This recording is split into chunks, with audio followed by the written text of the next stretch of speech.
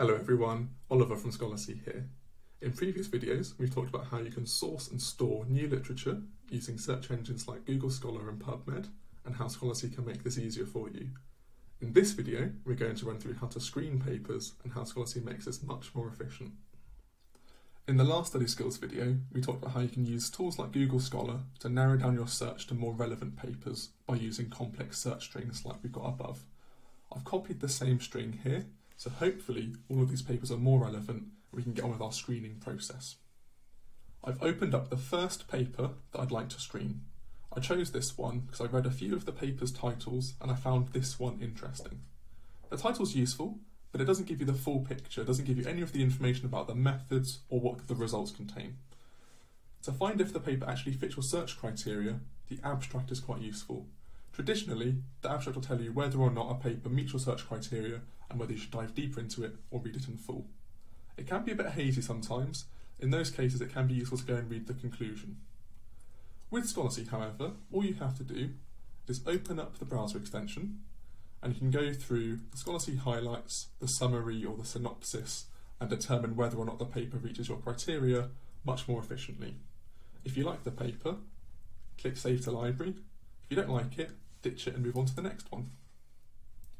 After using the Scholarcy browser extension to screen the paper, I've decided to save it to my library.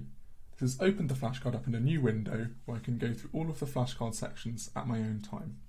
One of the first sections I'll check is the comparative analysis, as this will give me an idea of how much the paper has considered previous work, if they've built on previous research, if their methods are the same or different, and if their findings conflict with something or confirm something. It's a really good way to get a well-rounded picture of where the paper sits within all of the literature.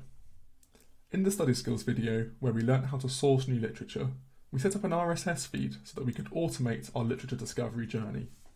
I've opened this folder and it contains 174 flashcards. This is a lot to screen, but fortunately Scholarcy makes this really accessible. I'm going to start by filtering by year. I'm going to do this so that I've got the most up-to-date and relevant research first. And now all I have to do is scroll through and read the title and the headline to pick out any papers that I think are relevant, then I can dive into their flashcards and read the summary and the highlights to screen them further. When you finish screening a paper and you decide that you would like to cite this in the report that you're writing, it can be handy to move it over to a folder that contains only the papers that you'd like to cite. You can do this very easily by clicking on Organise and then finding the folder you'd like to move it to, clicking onto it and clicking Move. Just like that, it's been moved over to the folder that you'd like to keep them in, and it's now safe alongside all of the papers that you'd like to cite in your report. So hopefully, by following this guide, you'll now find screening papers much more approachable and your academic journey will go a lot smoother.